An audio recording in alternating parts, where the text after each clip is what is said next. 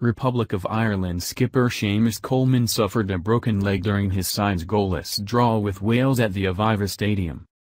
The Everton defender, 28, was given oxygen before being carried off following the challenge with Neil Taylor, who was sent off. Coleman is expected to have surgery in Dublin on Saturday on what is believed to be a double leg fracture.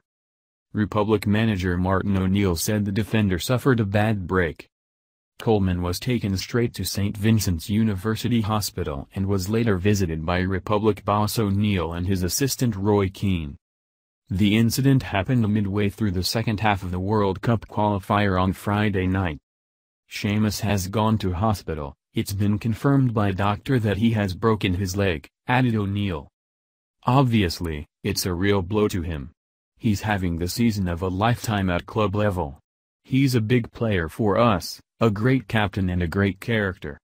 It's a big loss to Everton, a big loss to us. But he'll fight back, I hope. It puts things in perspective. Wales manager Chris Coleman said defender Taylor was despondent following the game. First and foremost, the most important thing is Seamus Coleman, he said. We are told that it is not so good, which we are sorry for. Neil Taylor is not really that type of player, but it's a tough one for Seamus. Our thoughts are with him. I have not seen it again. Everton returned to Premier League action with the Merseyside derby against Liverpool at Anfield on Saturday, 1st of April.